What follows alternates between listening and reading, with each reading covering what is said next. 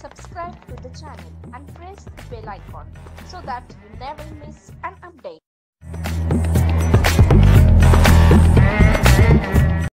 Continuous monitoring is a valuable tool that helps provide additional information to the medical and nursing staff about the physiological condition of the patient.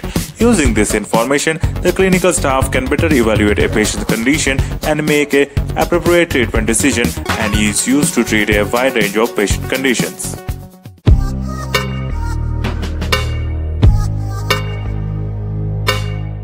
Let us see the principle of operation.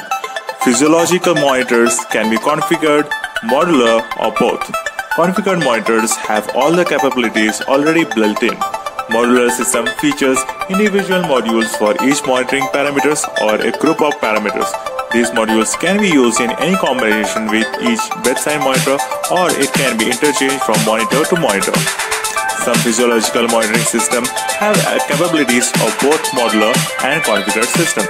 With these monitors, frequently used parameters such as ECG are configured to the monitor.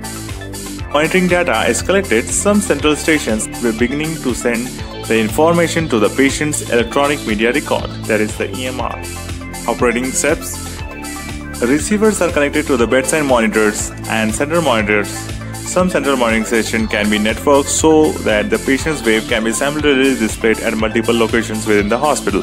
Some telemetry systems allow receivers to be connected to a bedside monitor or to be used on the central station network as hardwired bedside monitors. This allows the clinicians to view a patient's ECG and other monitored information at the bedside and at the central station. Reported problems. Central monitors may exempt hospital personnel to pay more attention to equipment than to the patient connected to it. Even monitors that are functioning reliability cannot substitute for the frequent direct observation. Frequent false positive alarms can cause alarm fatigue and result in clinical staff missing critical patient events like low oxygen saturation levels.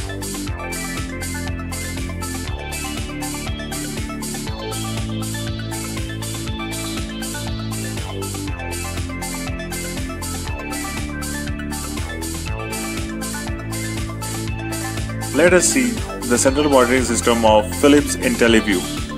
The Philips IntelliVue uses HL7 parameter data interface, that is PDI.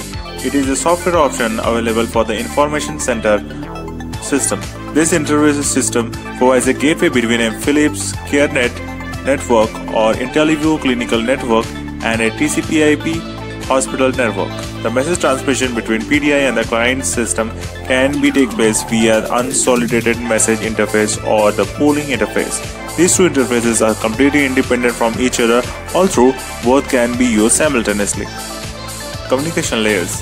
The following diagram shows the communication layers involved in the communication between the HL7 parameter data interface and a client computer. You can see the parameter interface and the client computer interface. So there are HL7 messages, then HL7 low-level protocols, then TCP/IP, and then there is a network interface, then IP network, then it goes to the client computer. The same things are over there. Each client uses a TCP/IP socket connection for PDI communication. PDI allows multiple connections, but only one connection at one time to a particular client machine as identified by IP addresses. The HL7 messages are sent at a fixed intervals depending on the type of the data they include. Periodic parameters are sent every 5, 10, 30 or 60 seconds depending on the sending interval configuration setting. Thank you for watching.